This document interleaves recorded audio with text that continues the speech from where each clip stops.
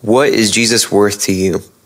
This morning, when I was getting ready, I looked over to my bookshelf and I saw a book called Radical by David Platt. If you haven't read it, it's a great book. On the back of this book, it has the description and a small detailed summary of what the book is about. But in large font, it has the question, what is Jesus worth to you? And when I saw that this morning, it got me thinking, what is Jesus worth to me? What am I willing to do for Jesus? What have I given up for Jesus? How am I living a life that is worthy of Jesus, that is worthy of the gospel? And as I thought about that longer and longer, I was like, man, I'm not always living a life worthy of Christ. I'm not always living a life that is in Christ. In that moment, I was convicted. Because if I'm being honest, there's times that I do things that are fleshly, that are not in Christ. And so I asked myself, okay, well, this is the problem. The problem is that I'm not fully submitting to Christ. Now, what's the solution? Well, I believe we find the solution in the scripture. Matthew 10, verse 39.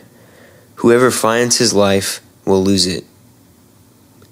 This is saying whoever is trying to make their life, whoever is trying to fill their life with themselves, will lose it. And whoever loses his life for my sake, this is Christ speaking, so whoever loses his life for Christ's sake will find it. I think that's the solution.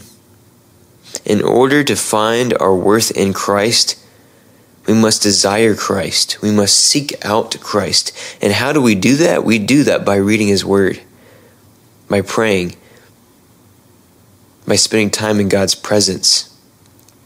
I know those are simple things, and we can all say that, say, oh, I'm going to spend time in the Word today. But are we actually spending time in the Word? Are we actually observing the Word? Are we actually praying to God? Are we actually doing those things? Or are we just passively doing these things? What I mean by passive, I mean reading the scripture and moving forward without it applying to our lives. Are we actually digging in and figuring out what the scripture means and how it can transform our lives? Are we praying to God, asking, God, I need you to transform my life. I need you to renew my life. Are we doing that? Because if we're not, if we're trying to fill our life with all these other things in life and try to piece it together ourselves, then we're going to lose it, as the scripture says. Now, if we are in Christ, if we've been regenerated, then we have the hope and the assurance of being in Him. But if we're not in Christ, we don't have hope or assurance. So that leads to my previous question, the question that David Platt asks on the back of his book. What is Jesus worth to you? I want you to think about that. Pause the video, stop, think. What is Jesus worth to me? What am I willing to set aside? Maybe we need to set aside our friends. Maybe we need to set aside our music preferences.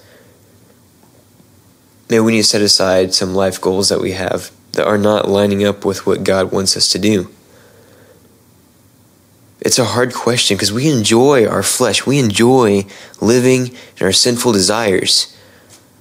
Our natural state is to be fleshly. Our natural state is to be rejecting God. Our natural state is inclined to sin. And it takes Christ regenerating that, renewing that, for us to be able to desire Him.